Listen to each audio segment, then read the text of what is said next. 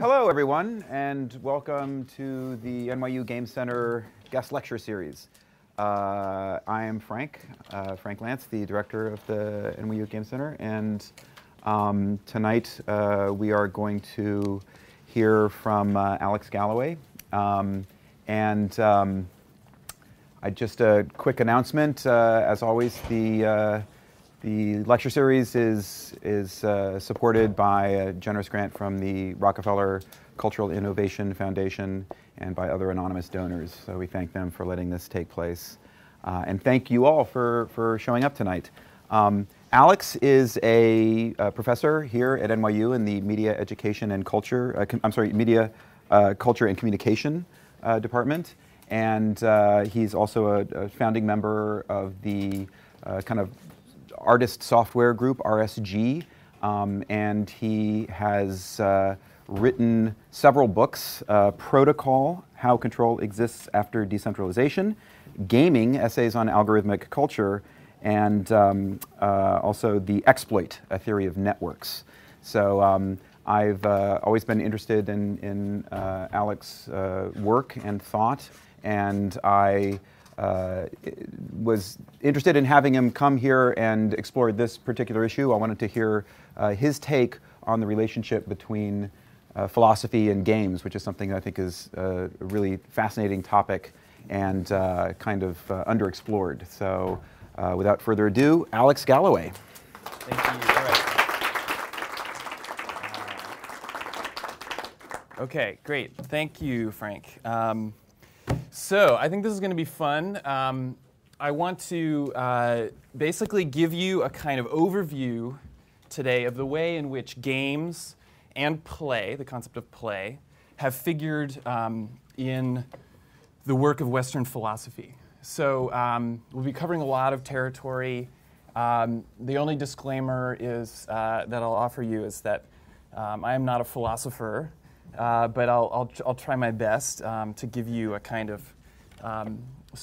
snapshot of the ways in which games and play have connected with the history of philosophy. And the goal here is to have fun and not be boring. Okay, so it's usually customary to start not so much with talking about philosophy and games, or even philosophy of games, but to start instead with a kind of set of descriptions about what makes a game. And those of you who've studied games are probably familiar with these kinds of writings. French sociologist and anthropologist Roger Caillois, for example, writes that games are make-believe, that they are accompanied by a special awareness of a second reality or of a free unreality as against real life. The Dutch cultural historian Johan Huizinga agrees, writing that play transpires quite consciously outside ordinary life. Or consider something like Bernard Suits, the author of an important 1967 essay called What is a Game?, in which he talks about games as, quote, the voluntary effort to overcome unnecessary obstacles. Play is a voluntary activity, writes Huizinga, executed within certain fixed limits of time and place, according to rules freely accepted but absolutely binding, having its aim in itself and accompanied by a feeling of tension, joy, and the consciousness that it is different from ordinary life. Or, as Bernard Suits puts it in a slightly simpler form, games require a illusory attitude. Now, for the Greeks, there were several different kinds of play or game, several different windows into this complex concept. And this is a famous early image of Achilles playing Ajax at some kind of game of drafts. We can think about sport, a aspect of Greek life that was highly regarded. Think also about play as what the poet does, what the musician does, what the tragedian does. Again, this was also highly regarded, considered in fact to be divine. One must be inspired by the muses, after all. But play is also associated with not just sport or what poets and musicians do, but also with learning, which is a sense of play that we still have today. And in fact, this term paideia, which Galloway uses in his book, is a Greek word that means play, but it really also means childishness and infancy. Not childishness in a kind of patronizing way, but simply that kind of thing that an infant does when they're playing with blocks, right? This is what Galloway calls a frolicsome and impulsive exuberance. And this word, paideia, is very, very similar to the Greek word, which is the general word for education or cultivation, which is paideia. So these two concepts, I think, and even today we can understand why they might be related. A child is playing and learning, and the childishness is all kind of wrapped up together. So typically, play has been understood, and games as well, between these two different ends. The end of a kind of free, whimsical, sense of sort of playing around with things, as opposed to a more rule-bound structure. Or again, what Galloway calls paideia on one side and ludus on the other side. Now, in Plato, I'll give you sort of two different references here in Plato. For example, when he talks about children, he uses the concept of play in, as it were, a sort of normatively good sense, as education or some kind of mimesis that can help in learning. So this is from the Laws. Anyone who would be good at anything must practice that thing from his youth upwards, both in sport and earnest. For example, he who is to be a good builder should play at building children's houses. And those who have the care of their education should provide them, when young, with mimic tools, basically with play tools. However, those of you who know the old chestnut from Plato about how he, wanted to kick the poets out of the Republic, you know that play is also, as mere imitation, play can never really be held in the utmost esteem for Plato. So I'll read a passage here from the Republic. The imitator has no knowledge worth mentioning of what he imitates. Imitation is only a kind of play or sport, and the tragic poets, whether they write in iambic or in heroic verse, are imitators in the highest degree. So you have both of these things in the classical tradition. Okay. Now, moving very rapidly to the modern era. We'll be covering a lot of ground tonight. I want to just extremely briefly describe a few different figures in the modern, early modern period that sort of sketch out, if you will, a kind of constellation of influences that help inform our contemporary cybernetic, which is to say game-like, maybe game-based environment. So much of our daily lives have come to resemble a game space. So, quote, if I were to choose a patron saint for cybernetics out of the history of science, I should have to choose Leibniz, wrote Norbert Wiener, the MIT mathematician and defense researcher. And indeed, from the early modern period, philosophers like Leibniz and also Spinoza articulate prototypical approximations of game worlds. Leibniz, with his famous monadology describes a smooth, universal network of monads, each of which is singular, but also contains within it a mirror of the totality. So there's a kind of, this might be a stretch, but a kind of object-oriented logic here. Also in the Ethics of Spinoza, there is this notion of a universal homogeneous substance at the root of nature, from whose infinite attributes emerge things like thought, what we do in our minds, and extension, what our bodies are. And some have likened Spinoza's substance to, again, a kind of distributed network of relations and counter-relations, which is a theory further developed by the French philosopher Gilles Deleuze in the middle-late 20th century. Also in the 20th century, inheriting a lot of these ideas, is another figure that maybe isn't read quite as often, Ludwig von Bertalanffy, with his Science of General Systems Theory. And this is something that I think can be read along with the work on cybernetics from Wiener and other related sciences that all kind of form in the middle 20th century. Because people like Bertalanffy help to describe this concept of a system, right? An open versus a closed system, how subsystems are nested within systems, right? A system is always merely a subsystem of another system.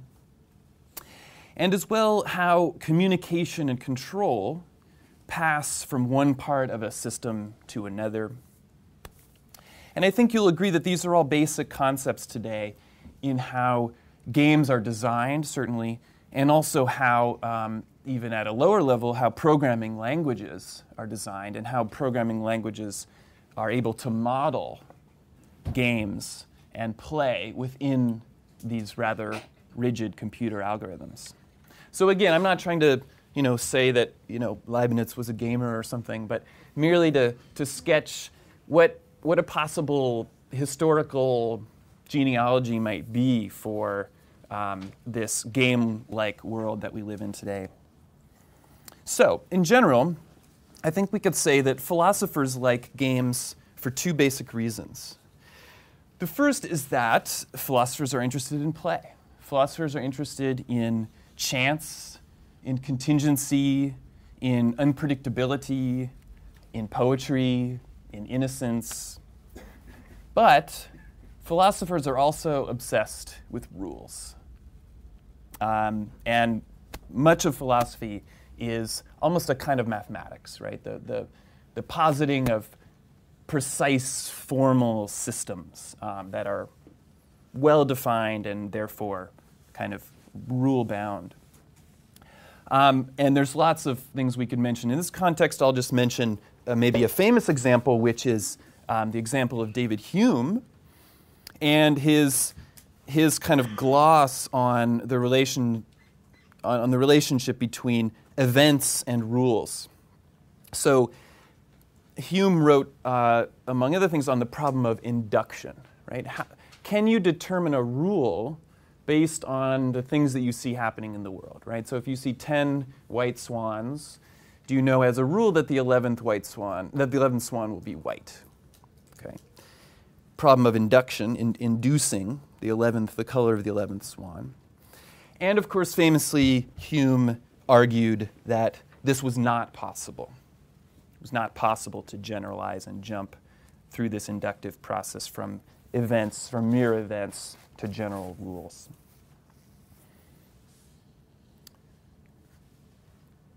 So during the Enlightenment, games and play, however, take on a slightly new role. And I'm going to be using the work of Schiller here as sort of emblematic of this transformation that I think in many ways we're still living through now. So instead of being a kind of quality of the infant or a mark of childishness, and I don't mean that again in a derogatory sense. Here now it takes on a more, if you will, a kind of more elevated nobility. Play now becomes an irreducible, heterogeneous, unquantifiable, absolutely qualitative human endeavor. And the best example here is this concept of play drive, which is the concept that Schiller puts forward in his famous set of letters on the aesthetic education of man, which comes right after the French Revolution, in fact, and it's kind of a good illustration of the way in which a lot of these romantic tendencies are also reactionary at a certain level. So the play drive is a kind of pure moment, and a very necessary moment, Schiller would argue, for the continued education of man beyond the phase of childhood. But it's a kind of cultivation or kind of education that is entirely outside of formal and abstract constraints, outside the kind of human drives that lead to the creation of things like societies. And so, as I said a minute ago, I think that a figure like Schiller is very important for somebody like Huizinga and this contemporary sense of play and games that we have today, as being a kind of special bounded place that you go to, and it can kind of give you a sort of poetic, release of some kind. So both of these figures, Schiller and Huizinga in the 20th century, consider play to be necessarily external to any kind of material gain, right? It's not sullied by material gain. And certainly those moments when it is, maybe that's not play anymore, right? Maybe that's sport or something like that. Okay. And I especially thank the designer of this poster, because it's fantastic. This was we used to advertise this event. So perhaps ironically or serendipitously, this is also echoed in a figure like Nietzsche, who has very little to do with the kind of philosophical lineage that we would associate with somebody like Schiller. So a figure like Nietzsche, who champions Dionysus, right? The god of free exuberance, of wine drinking, of unbounded play. And Nietzsche, like Deleuze after him, was certainly not unnerved by what he saw as the absolute contingency of events, right? This is the big kind of anxiety for many modern philosophers. What do we do, after the death of God, as it were, when contingency is right in our face? For Nietzsche, this was not scary to him. This was thrilling, right? This was part of this Dionysian release of play. And he returned to the image offered by the ancients, particularly in Heraclitus, this notion that time, right, the god of time, is a dice thrower. Right? Time as dice thrower.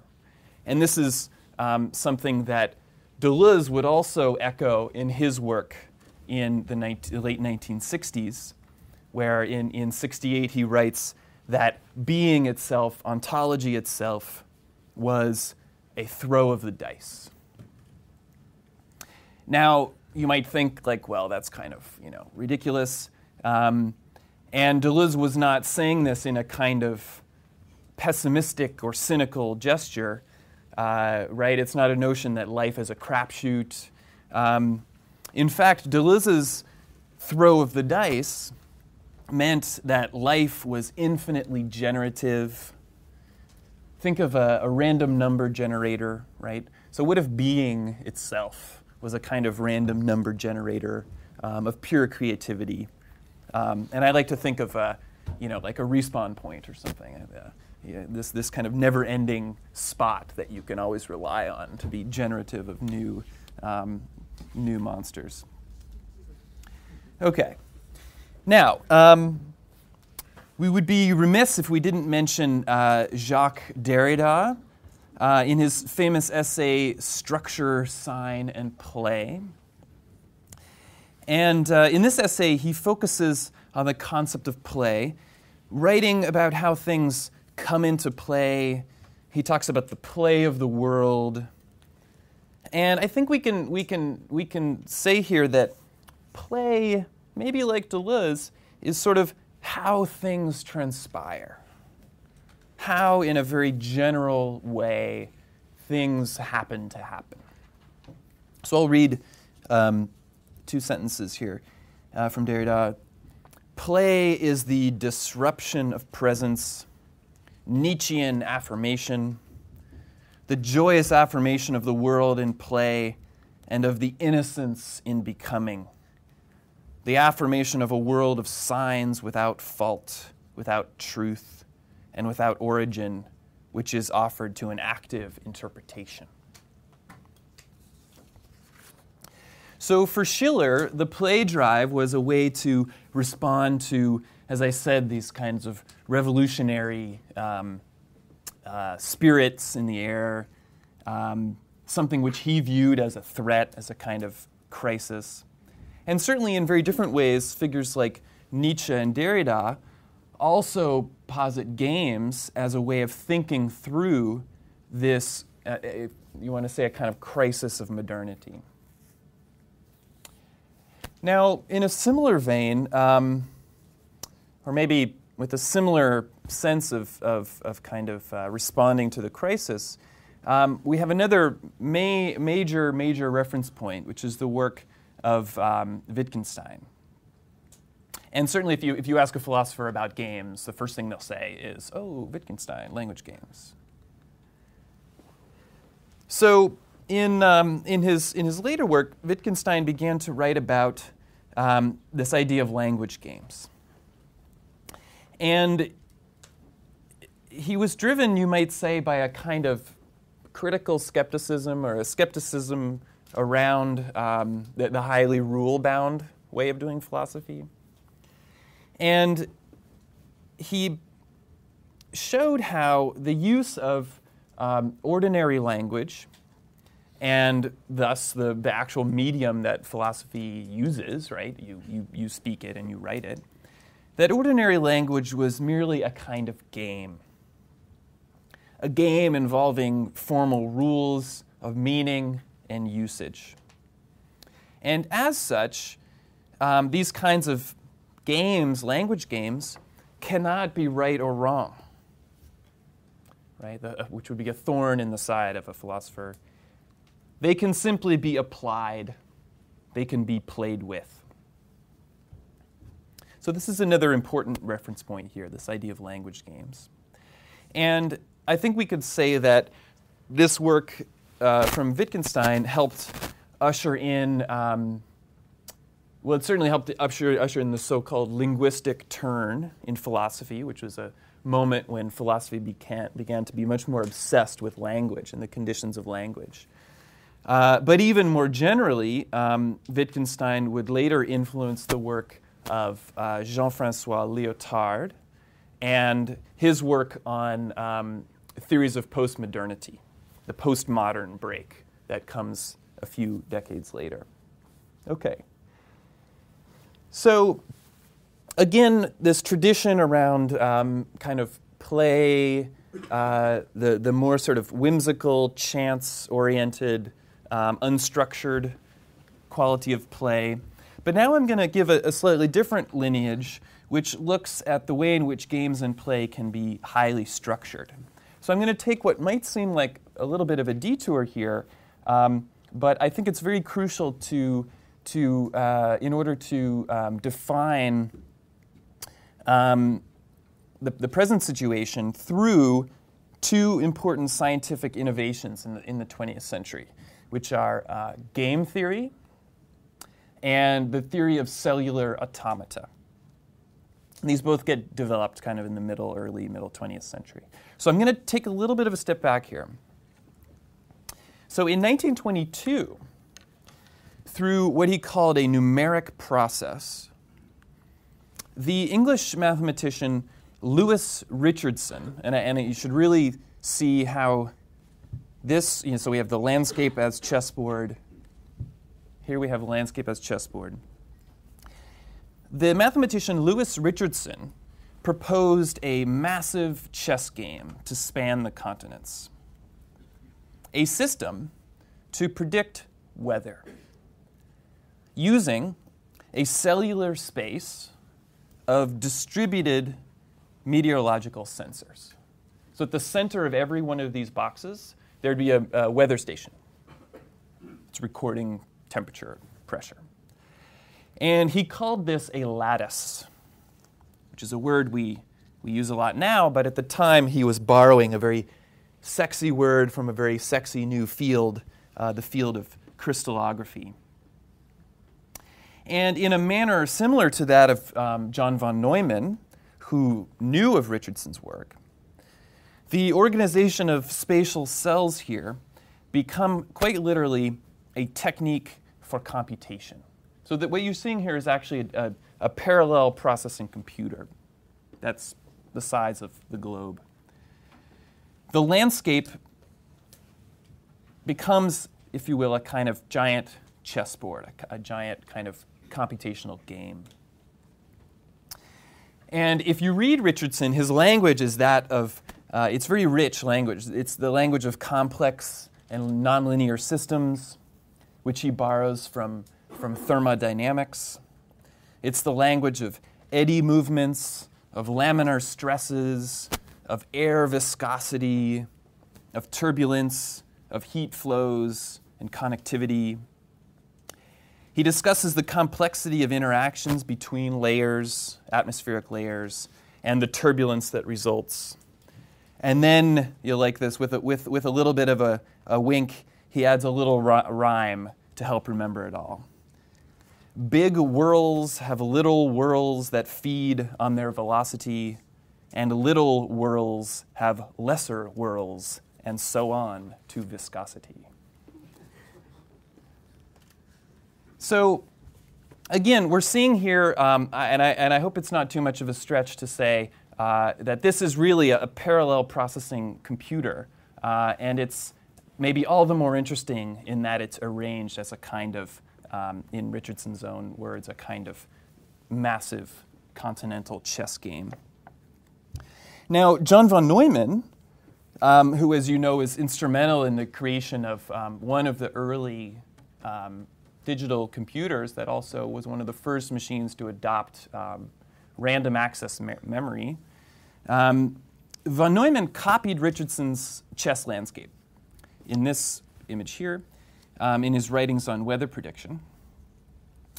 And in a 1947 influential paper, which he co-wrote with Hermann Goldstein, called Planning and Coding Problems, which is what this image is from, a super important paper in the development of basically what we know of now as software programming.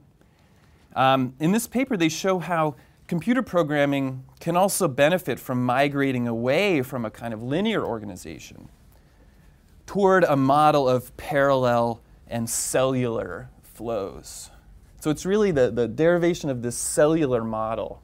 Here you see it not as a rigid chessboard, but as a kind of flow chart. It's really a derivation of this that I think it's crucial to understand how we have moved into this kind of game, this philosophy of a game space. And this leads to what Arthur Burks, who was one of the people who put together Neumann's papers after he passed away, this is what he calls von Neumann's cellular space. And now you see the chessboard really formalized into a rigid space here. And von Neumann called this cellular space, quite literally he called it his cellular automata for him were computers. It was a way of doing computing in a parallel manner.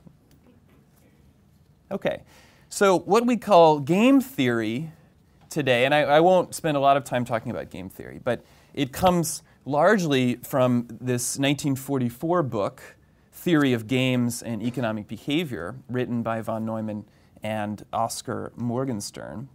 And I'm not trying to suggest that game theory, cellular automata, and the digital computer are all the same thing, but I think that there's a case to be made that there's a lot of similarities going on here.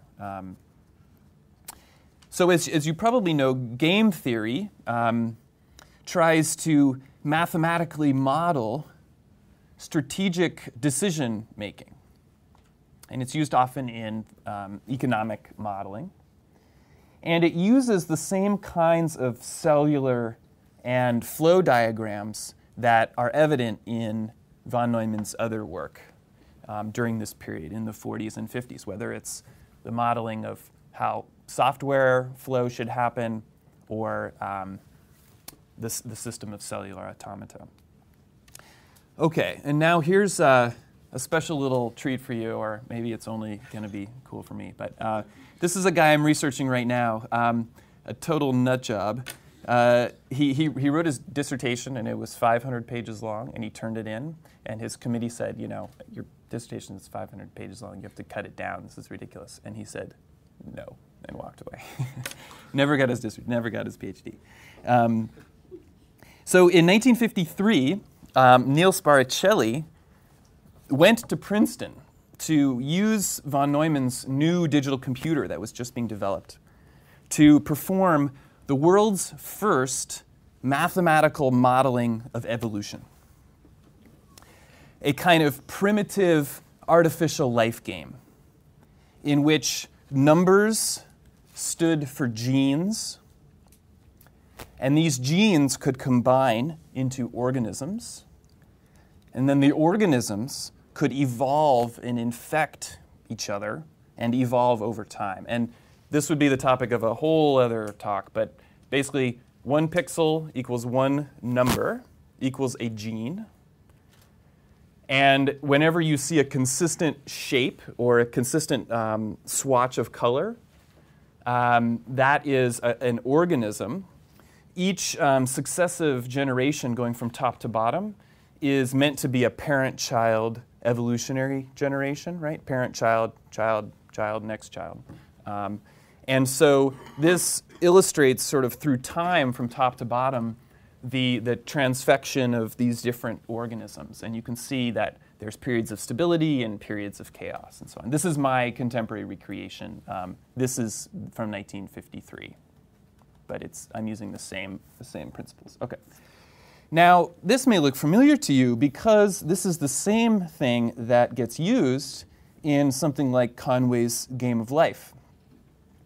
So again, I'm trying to make a connection here between cellular automata as really a kind of philosophical, kind of shift or invention, even though it's usually thought of as a more kind of technical thing. I'm trying to show how that is really an important step in the creation of a kind of game space, shown here in Conway's Game of Life. And of course, this would eventually lead to the cellular automata rules that are documented in Stephen Wolfram's more recent 2002 book called A New Kind of Science, which may be new, but it's still 49 years after Baricelli did the same thing. Okay. So, Buckminster Fuller, I gave game theory, I didn't give it enough time. I'll give Fuller's criticism of game theory more time. He articulated some of these same concerns around game theory, around decision making, how we can use game systems to model, how governments work and so on. In his famous World Game and his World Design Initiative of the 1960s. Now, the World Game was to be played on a massive, what he called a stretched-out football-size world map. football field-sized world map.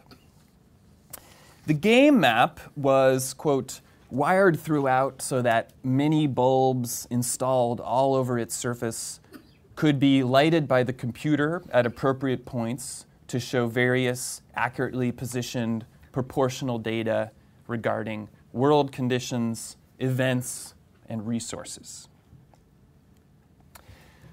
So that's a mouthful, but the game, Fuller's game, was really a kind of global resource management simulation, right? I mean, we play these kinds of games all the time today. Think of this game.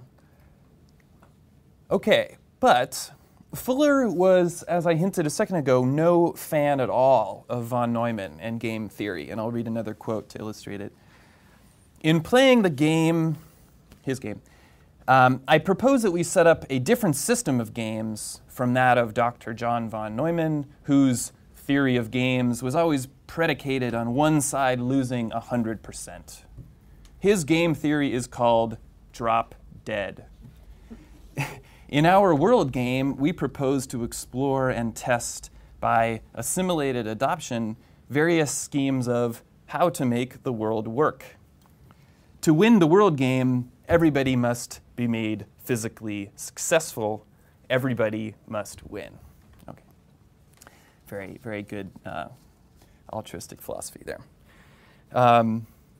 Okay, so again, apologies for the whirlwind tour here, but we will make another dramatic deviation because it would be difficult to talk about the relationship between philosophy and games without talking about the history of art making. I won't go into this in much detail, but I want to at least pay lip service to the tradition of surrealism, of Dada, Fluxus, right, the Fluxus games.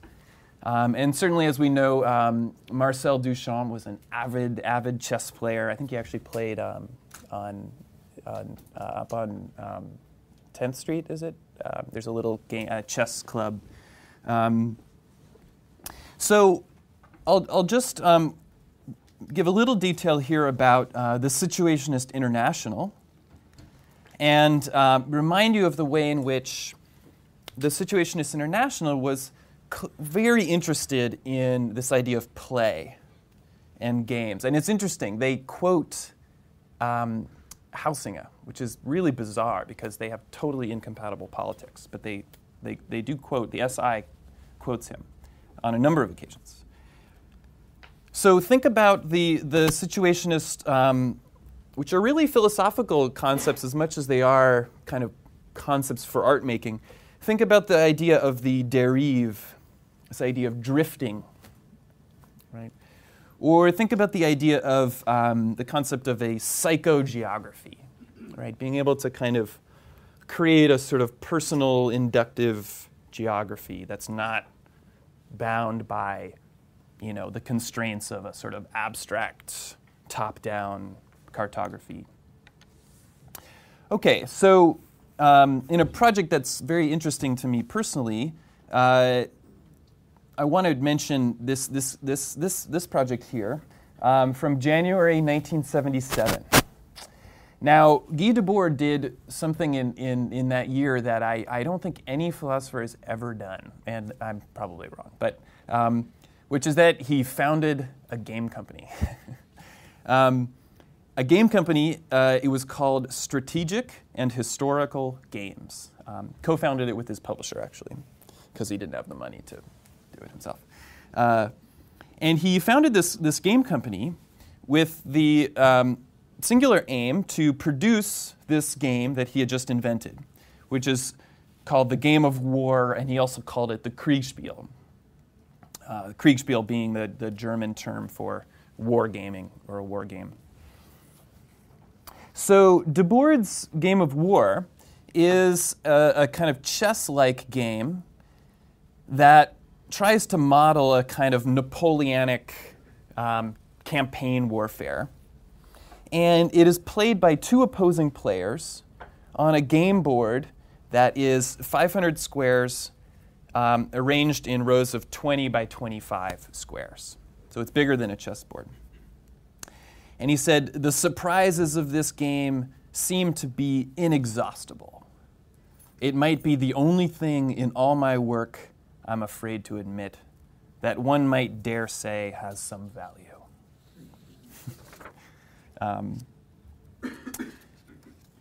Okay, so the last thing I'll mention, because I want to make sure we have time to have a little bit of discussion here with Frank and Q&A. I'm going to skip over some stuff. It's a great little exchange around the IBM Deep Blue Kasparov games that Baudrillard famously writes about. There's a whole tradition in Baudrillard about games and play, but we'll skip over that. Again, you can think of it in this larger tradition of French 60s and 70s philosophy, like Debord and Deleuze. So just to end, and I don't have anything prepared for this, but Frank originally suggested that this talk be almost a kind of like real hands-on teach-in to describe some of these new trends that are happening right now in philosophical research and writing. And they go by different names, but speculative realism is one of the names. And even more recently, object-oriented philosophy or object-oriented ontology is another one of these names. So I'll just say maybe one or two sentences about each, and then we can have a little conversation. This is a poster for an event that's coming up at Georgia Tech featuring a lot of the figures in this movement. But the idea behind speculative realism is that it is a realism. That's the most dramatic aspect of it, which is to say these people believe in the existence of a real world, and they believe that we can say things about it. Now, you might say, well, of course, who cares? We do that all the time. But philosophy has been kind of building up this massive sort of ideology that says that can't be done. That, in fact, anything we can say about the world is really about our perceptions of the world, and it's influenced by the social construction that is created the specific ideological form that we're living within, and so on, right?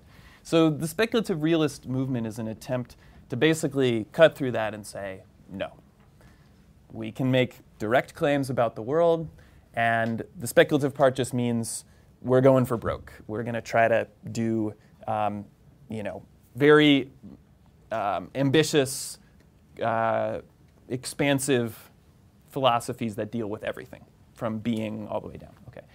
Object-oriented philosophy is something that's a kind of connected kind of spin-off of that, which is still really being developed, and I'm not really sure I buy it, but it really kind of, with the help of Ian Bogost, who I'm sure is a friend of the center. Maybe he's spoken here recently? Yes. Yeah. Okay.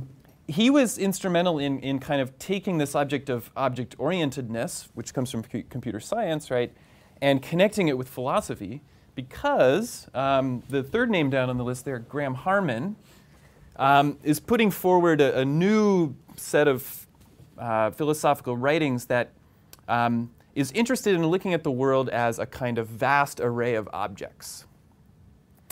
And so, again, this idea of object-oriented philosophy is something that, in his mind, is a very useful way to talk about this world of objects that he sees. So, anyway, there's a lot more we can say about that, but we'll stop there. And I think Frank. Excellent. Well, thank you. Thanks. Thank you very much. And so I am going to jump in here, and before we open it up to QA from everybody, I'm going to ask a few questions one-on-one and kind of interview. First of all, I want to thank you very much for an excellent talk, and I want to especially celebrate the way that you framed the question of games in this very broad sense, and looking at the history of philosophy and the relationship of games to over the centuries to the kind of thinking and the kind of work that philosophy has done. Because you could have easily come in here and talked about philosophy and Super Mario World. You know what I mean? Like that. That's a typical take. That you might expect. I'm sure there's a book out there that's like, the philosophy of video games, and it's really sort of a pop philosophy take that starts with games, but really games as we know them now, which tend to be thought of almost predominantly as these little single-player digital games. And you're looking at a much broader approach to the topic, which I think is exciting and good. And in fact, even last night there was a great talk by Will Wright at the Games for Learning Institute here at NYU, and one of the things that he put up as a slide that bothered me a little bit was he was comparing games to the other kinds of cultural forms and things like storytelling. So he had a slide, and in his slide there was like, he had one image that was storytelling. It was like, cave people sitting around a fire, and then it evolves to the modern day, and he had a frame from Star Wars, right? And then over on games, he had like this very early computer, like the UNIVAC, and then it evolves into, like SimCity or some, contemporary video game. Yeah. But in fact, what you're pointing out is that you could easily put the game up here, right, and show it evolving into the computer, right, and that is something that I find very exciting. That games have, by influencing the way that we think about the world, as the way philosophers think about the world, and the way scientists think about the world, and the way people who think about the world, helped produce the computer, and then the computer goes on to produce the computer games. But having said that, I wonder, do you think that there is something particular about the current moment and contemporary games and digital games and computer games and video games that gives them a special status within these questions? Yeah, I think that's a good question. You're absolutely right. I'm invested in a project that kind of looks at the deep history of games, and also the deep history of computation. And so I think the answer to that is really about, it's kind of the Conway's game of life thing, right? Like, how can we, where does it come from, this notion that we can have like a kind of field on which there are these actors, and the actors are kind of autonomous, they're making their own decisions, right? And they're interacting with each other, and there's a lot of them, so it's a complex system, and things are unfolding in a non-linear way, not in a linear way. Mm-hmm.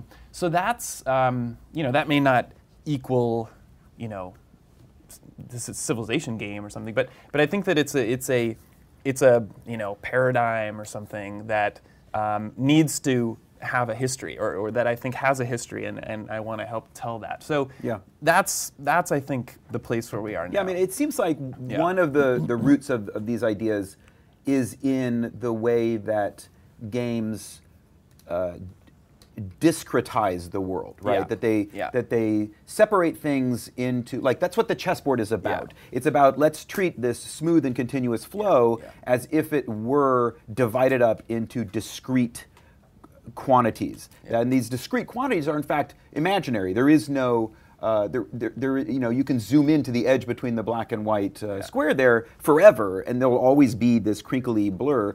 But we can treat them as a conceptual exercise, as if they were these discrete things. And you see that all across games. You see that in every game, even in a sport.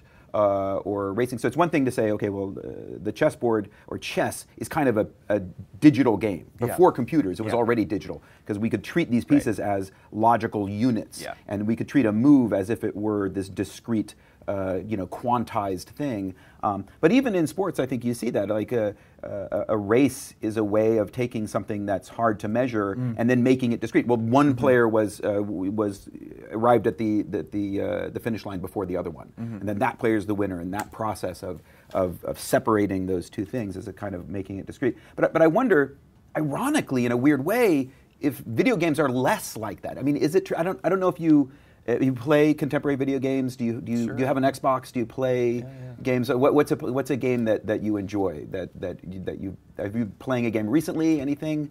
Well, I just use my Xbox to watch movies. I have to guiltily admit, I so seldom. Are you playing like, I don't know, Mass Effect 2 or BioShock 2 or that's any of on these my. Those are like next on my list. Yeah. I mean, I like what you said about like assigning variables to a class or a race. So in World of Warcraft or something like that. And I think that's right. This idea of an atom or a discrete entity, right? And that's why I wanted to stress all the chess stuff, right? Because I think it illustrates that really well about chopping things up into these atoms. And then, part of that is to say, like, okay, there's no central brain that's going to tell everybody what their behavior is, but that each atom or each element has its own kind of autonomous decision-making based on these small little rules or things that it has. So, and do you think that's still present in Mass Effect or BioShock? Under the hood, I mean, it looks like it's this fluid world, 3D world about continuous movement and action and all of this. But really, under the hood, there's still a lot of the same stuff that you see in chess. I agree, and I think that's interesting. And and just sorry to interrupt, but an object in an object-oriented language is really not that different from a general kind of metaphorical sense than if you're playing, BioShock and you run into a room and there are 6 NPCs or something. I mean, those are, objects that may have sub-object qualities to them that are arranged in systems. So it's really that way of looking at the world that I'm interested in exploring. Yeah. So I also wanted to ask you a kind of a big, broad question, like, what is philosophy good for? What's the purpose of philosophy? I know you're not a philosopher, I'm not a philosopher. We're both people that are interested in philosophy, and it's sort of tangentially. I think, as a full-time scholar and an author and a kind of media theorist, are very closely related to the work of philosophers. Me, as a game designer and a teacher, I mean, I observe it, and I'm kind of on the outside of it looking in. Yeah. But what is the purpose of philosophy? Like, in a large sense, or just for you personally? Philosophy is the love of wisdom. Okay. Yeah, I mean, philosophy is, for a lot of philosophers, it's about sort of clear thinking and trying to think clearly and systematically through questions. This notion that goes back to Socrates of philosophy as the love of wisdom, I also think is quite powerful. Socrates was actually quite devout, and he meant when he said love of wisdom, he meant literally. Love is a god, so we have to have a kind of divine relationship to wisdom. I personally am drawn to the continental tradition of philosophy, which has a great kind of interest in critique, the concept of critique. And so for me personally, that's probably what I'm drawn to, the critical powers of philosophical thinking. I wanted to actually follow up on that a little bit because you understand. I mean, I understand that this division in the 20th century between continental philosophy and the structuralists and the post-structuralists and the postmodernists on the one hand, and sort of analytical philosophy, the sort of Anglo-American. This is like the sort of the great chasm. Yeah. And so on the Anglo sort of analytical style, coming more out of like the logical positivists and having a more rational and less kind of poetic and playful take. And in a weird way, they both have games. They both have a kind of stake in games. Yeah. So for the Continentals, games, there's a lot of just gaming, and there is a playfulness. There is a focus on structure, on system, on semiotics and rule systems, and it leads to a kind of disruptive and perverse and playful approach in the philosophy itself. In the analytical tradition, you get a lot of thought problems that are like little games. Right. You get more of the kind of game theory thing of like trolley problems, which are like little games. Like, what would you do in this situation? Little ethical dilemmas, or Newcomb's paradox, or Searle's Chinese room. These things, they feel like little game problems. Does either one of these two traditions, are games, are they a connection between these two fields of philosophy, or are they just using them in totally different ways? I mean, I wonder. Yeah, I think you put it really well. I mean, I can just maybe sort of put it in my own words. I think you're exactly right that in the so-called continental tradition of philosophy, which I wouldn't say maybe is more political, but certainly is influenced very strongly by or has been by political concerns. You're right that play plays the role of almost a kind of escape valve, or a sort of the thing that, the powers that be can't pin down, right? It's the thing that we can always rely on. And I think that's why Derrida's interested in it. It's why all those people are interested in it.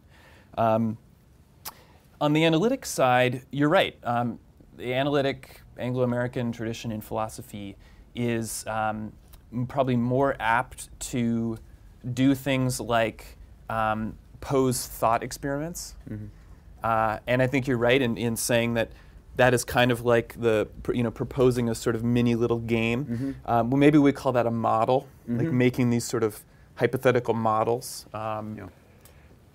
Do the two sides come together? I don't know. It's really one of those things that fighting like cats and dogs. But. Now, I've just let me finish. Sure. It sounds silly, but at the end of the day, I almost think it's really about like whether you drink wine or beer or something. I mean, it's almost just like a style. It's not necessarily about like real philosophical questions, because the same questions are asked by the continental people and by the analytic people. So I love that. That's a great way to put it. And I like them both.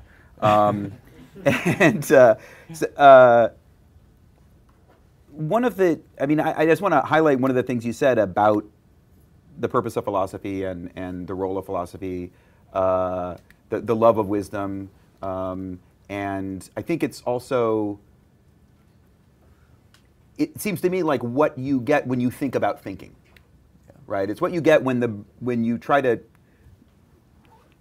point the brain at itself, as if the brain were a camera, right? That tries to understand things and model things, and if you point the brain at itself, you start thinking about thinking. What are the underlying structures of thought, and what is it that we can know and can't know, and what claims can we make about the world? And games, as a cultural form, as an aesthetic form, feel very much the same way to me. Yeah. They feel like a way of making thought and decision making present to our senses. Like we first hear about Sudoku.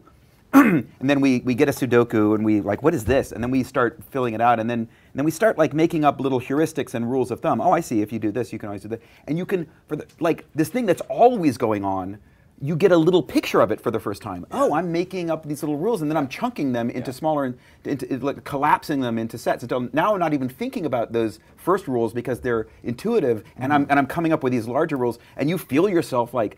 You feel your brain wrapping itself around this problem, which is something that's constantly happening, but we're never aware of it.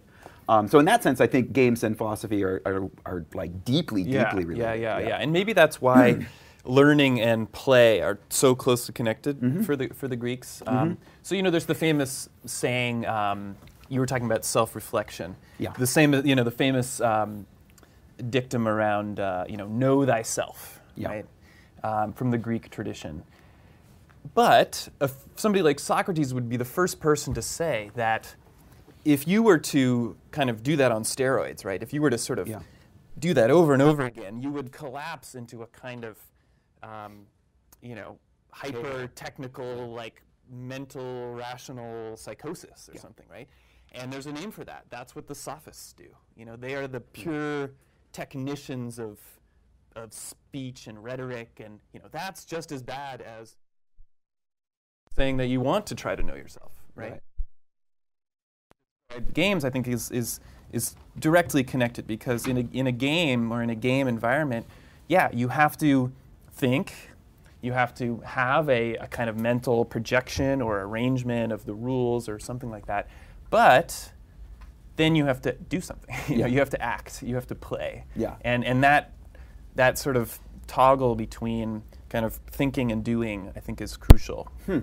Yeah, that's super interesting. And I guess one of the ways that philosophy has been understood traditionally is as the place where we ask the question, what is a good life? Yeah. Right? I don't know who's Plato or somebody, Socrates or somebody was like, that's basically the big question. How should we live our lives? How should one live a life? Like, what should you sit in contemplation? Should you get married and have children? Should you become rich and famous? Should you devote your life? Like, these are the big philosophical questions. And so that's interesting to me. And leveling up, maybe. Yeah, but it's weird because on the one hand, I want to keep games as an aesthetic form separate from the world, never about practical, just like Huizinga and Karl Watt, this separate domain in which we do things for their own sake. Yeah. And in a way, philosophy can be seen in the same way. Like, philosophy is where wisdom for its own sake. Understanding the world is a value in and of itself. And in that sense, games of philosophy are related. But then you can also say, well, yeah, but you sit around thinking, and then eventually you invent the computer, and the entire world changes. For the better, let's hope. But like, you transform the world in a very concrete way. That is doing. That is not just thinking about thought for its own sake. That is utterly transforming the world in a very material way. And so it's kind of a weird dilemma. I don't know which of this. I want to preserve this hermetic thing. And yet, you end up doing. And sort of like, so related to that, let me push a little bit more on the relationship of philosophy to aesthetics. So you brought up this idea of art and art practice and its relationship to conceptual questions and I guess my question is really, do you think the relationship of games to philosophy is very analogous, very close to the relationship of other aesthetic forms to philosophy? Things like painting and literature and poetry and drama. Or does it have a special status that's different? Gosh, that's a tough question. I mean, maybe the answer is they're not that. I don't know if I have any sense of that. I mean, let me ask it this way. Like, there's a, I think of games as an aesthetic form, and so for me, they seem very similar to these other things. But does that you're right. make Like, sense in the to tradition, the games have kind of been left out as a sort of aesthetic achievement or something. Yeah. So maybe that's a curveball, and maybe that's a way in which they're kind of not like those other things. Yeah. I mean, maybe it is this legacy of kind of, it's what kids do or something. It's not at the level of poetry or something like that. I mean, it seems to be related to this question of these other things are usually understood as more representational, right? Right. Whereas games are not. Games are maybe a little bit closer to music or theater. Or theater. Yeah. But even in theater, you clearly have things like painting and literature can be seen as philosophical in the way that they're kind of making claims about the world by making these little representations of the world. Saying, this is how a person betrays another person. This is how you suffer if you do this and such a thing. Or these are how these relationships play out among humans. In games, you have a kind of slippery relationship to representation, because they have this representational surface, and then under the hood, they're like these cellular automata. The Olympics are on right now. Maybe we think about sport as the way in which play gets aestheticized as the beauty of bodies moving through space and so on. Because I think that we could definitely talk about a way in which sport is valued aesthetically. Maybe in a way that playing chess isn't or something. Okay, so I one more little line of questioning, then I'm going to open it up to everybody for a Q&A. But I want to ask a little bit more about Debord. So I know you have you have this project that you've done. I could talk about Debord all day long. Yeah, I know that you created you helped create a computer version of the Game of War. You studied it in depth, and I guess my real question is, how is the Game of War related to Debord's philosophy? His conceptual approach, because I don't understand quite how the two are related to each other. Yeah, good question. Okay, so this is a great question, and I think it's good because I think I know the answer. So. Okay, so if you know the first image that's usually shown when you talk about the Situationist or something is an image that is either this image or one that's a lot like it, which is the so-called naked city map that Debord made in the late 1950s, which was a kind of photo collage of a city. But those of you who study graph theory, you know that this is a graph, right? This is not a map. This is nodes connected by links. This is a topological space. So it's very progressive in that sense, quite interesting. Now, the Game of War is extremely rigid. It's almost like an anti-situationist project. Yeah. So I think that's basically, in a nutshell, the answer to your question. I call it, I've called this game a nostalgic project that Debord engages in because it's nostalgic basically for an older model of warfare, in particular, Napoleonic campaign warfare that's highly routinized and based on really specific treaties. You meet on a field and there's two opposing armies that are similarly equipped, so on.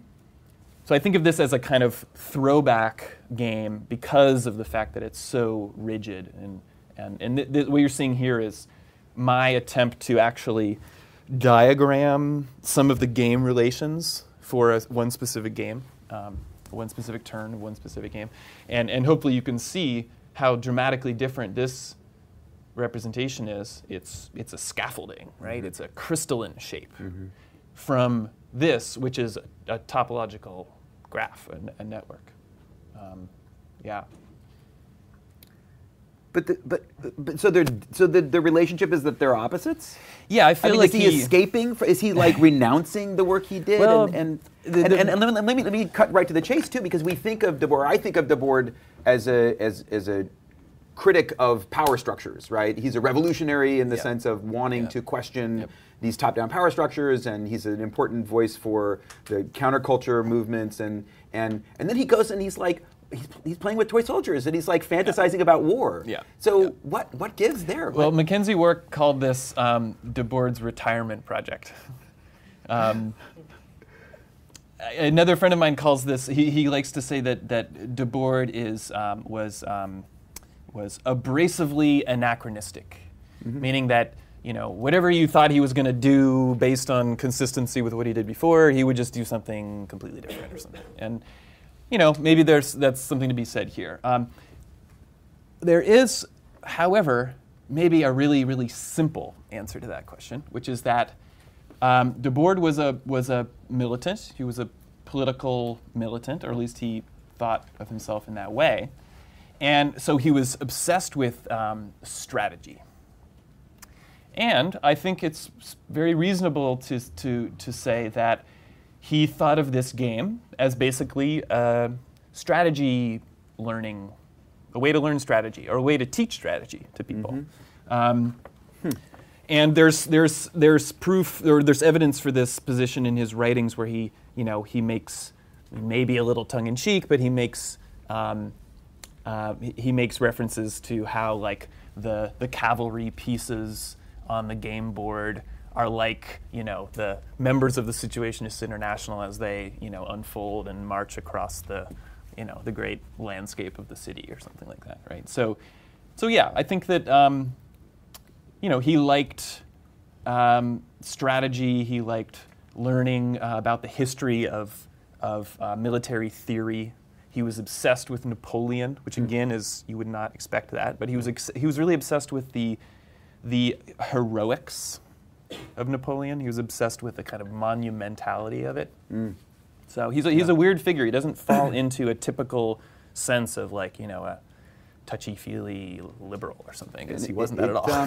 It does make me think a little bit of the idea of the exteriority of the war machine, which is this idea from Deleuze and Guattari, in which they talk about the real power structure is over here, but you have the judge and the priest. And these are the guys that are in the city keeping it locked down. And then over here you've got the warlord, and he's kind of outside, and he's like a nasty figure, but basically they rent him out to do their dirty work, but he's a free-floating thing, and he can be appropriated for revolutionary purposes, right?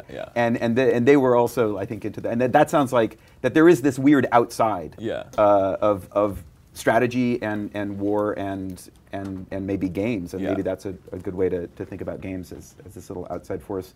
So let's open it up to some Q&A from the audience. Do people have questions? And we have a microphone that we can... So let's bring the mic down and give it out to people. Yes.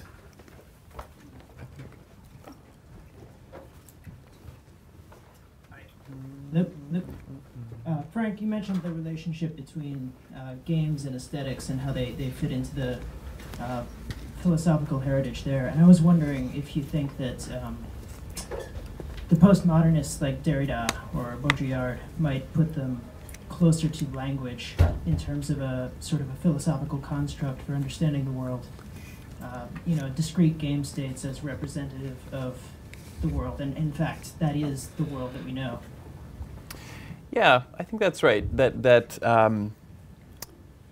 And it maybe didn't come out in the quotes I read, but yeah, play is directly connected to language, and so the play kind of within linguistic systems. That's like the mother lode for Derrida. Yeah. I'm also interested. You mentioned the guys who are moving past this. Moving past postmodernism, I'm wondering if they're looking at the world as more of a the speculative realism. If they're looking at the world as more of a continuous space, or even one that we can understand, how does that relate to games then? If games are, previously in postmodernism, games are this construct with which we can understand the world. If now we can understand the world on its own, how does a game relate to the world now? Yeah, that makes sense. Like what you said about a construct, because this new realism movement would be interested in, kind of piercing through those constructs and saying, no, we can actually make direct claims about the real world. But you can have an artificial construct that looks like a cellular space, or following, Deleuze or Whitehead or other. Leibniz, Spinoza, you can also have a direct, kind of realist definition of the world that looks like a game space. So that's why I tried to give a little bit of that lineage. So I don't think that one or the other would make it impossible to think about the world as a game space. Yeah, sure. And I do think it's interesting to your point about games and their similarity to languages. Even as an aesthetic form, it's really interesting to me, because when you think about these things that are cultural works, but that are like languages. They're rules, right? So you have a cultural work that's like a beautiful vase, right? It's an object that sits on a table, and it's so much easier to understand as an art object than when I design something that's basically a cultural practice, like a language.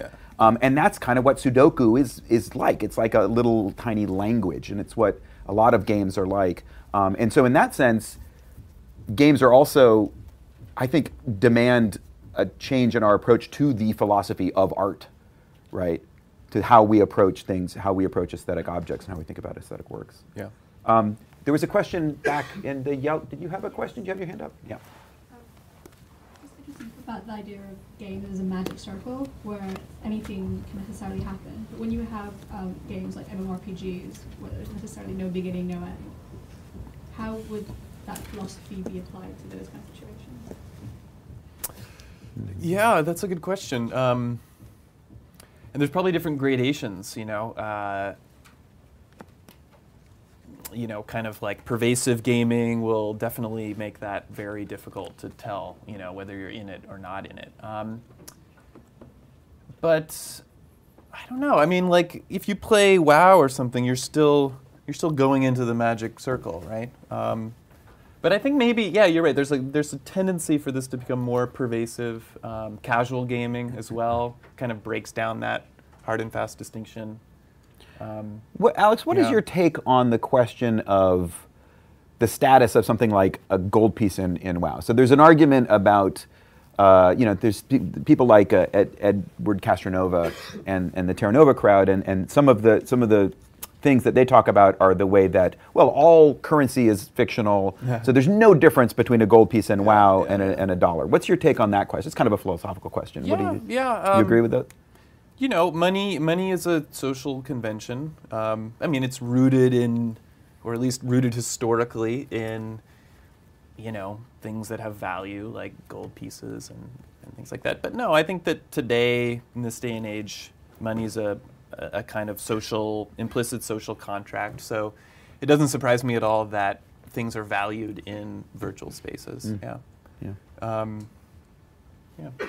Other questions? Why don't we go to the back right behind you, and then we'll bring it up front. I was wondering if you could speak briefly about the notion of like gaming the system, and maybe because it seems like concerned with rule breaking or bending, or not necessarily cheating, but I mean, and where you might place the inklings of this idea in the historical record of philosophy.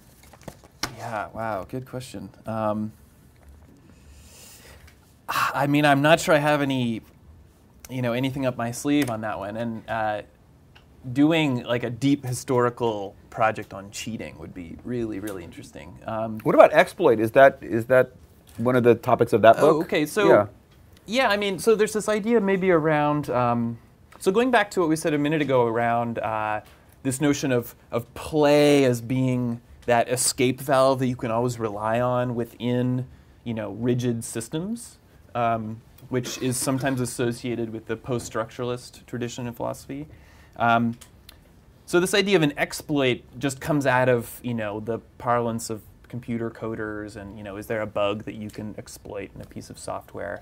And so maybe that would be the way to think about this idea of gaming the system, that in any kind of like formal structure, I guess if you subscribe to this way of thinking, in any kind of complex apparatus, there's always going to be little inroads that you can take advantage of where things are either outright broken or just based on the complexity of design, it opens up weird little eddies that you can move into or something. So that would be maybe how I would approach this idea of gaming the system. But cheating might be slightly different, and I'm not sure I know enough about that, but it's a really interesting concept. I'm not saying I'm not a cheater, but yeah.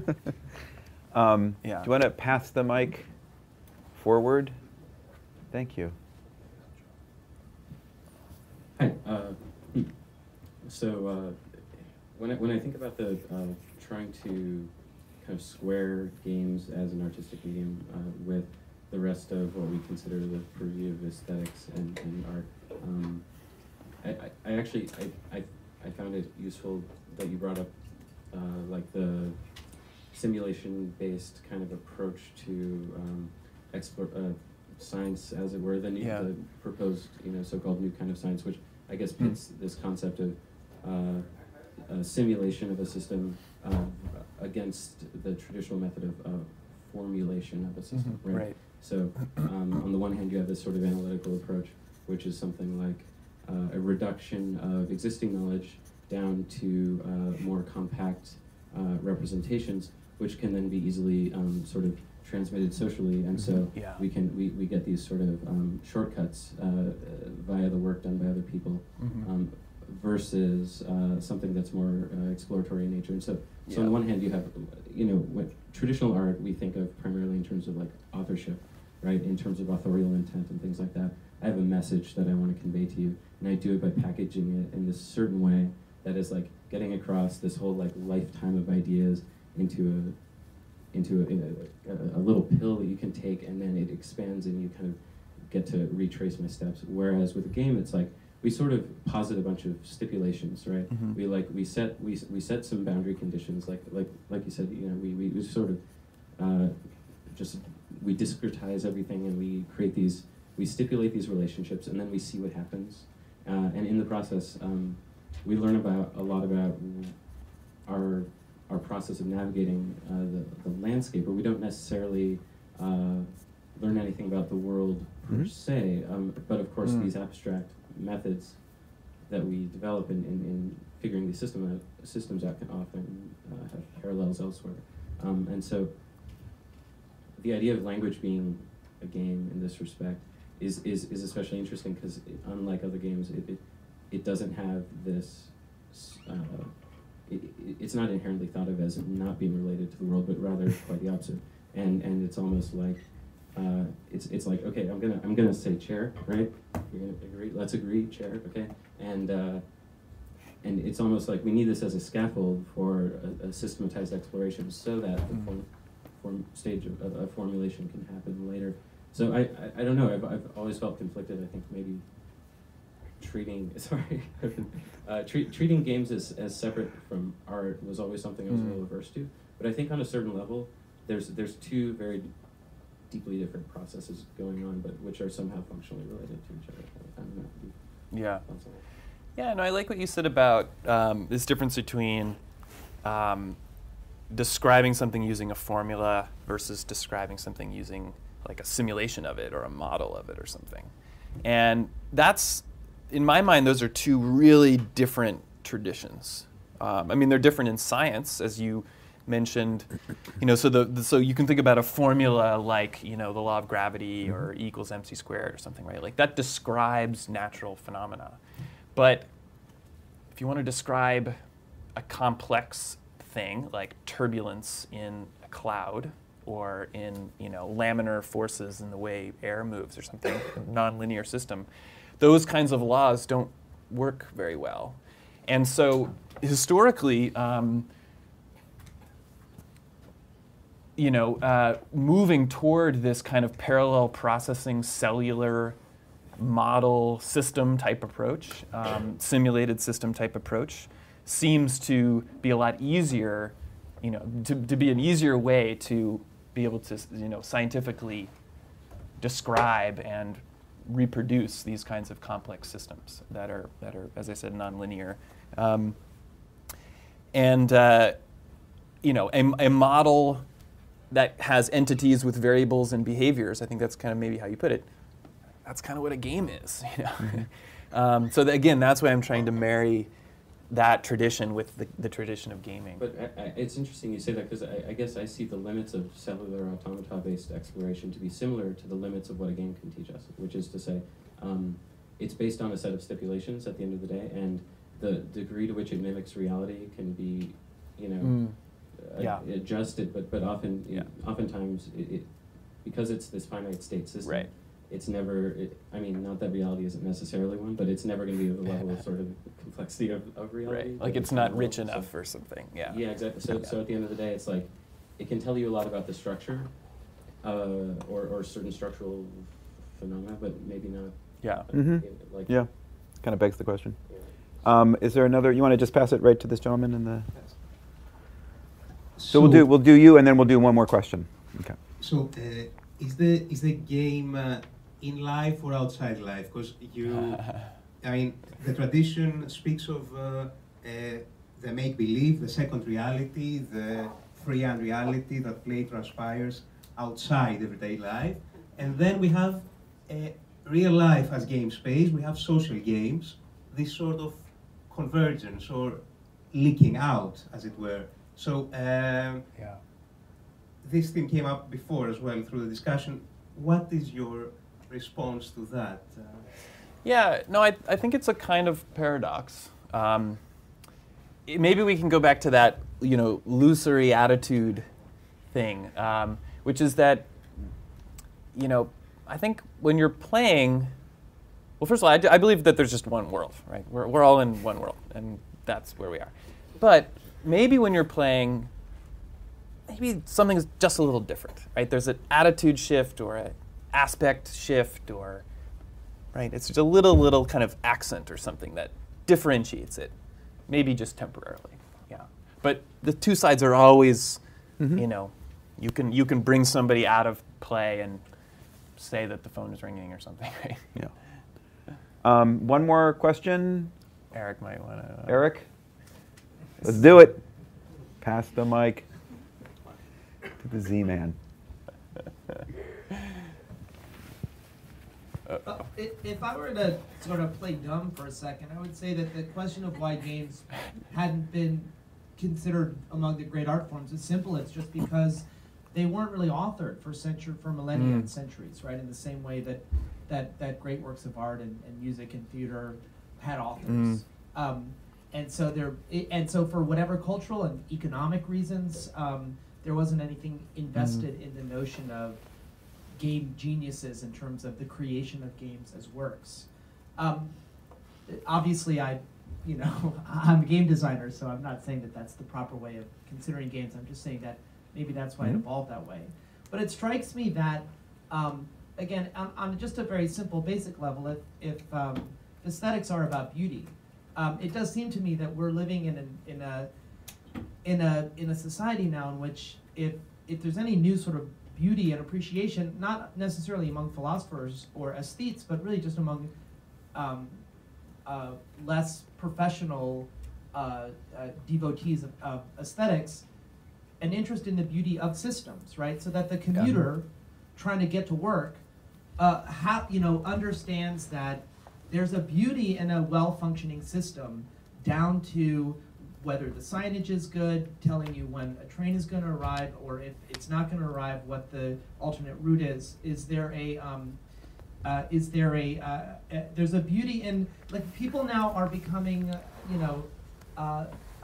connoisseurs of a well-designed interface for an ATM, right?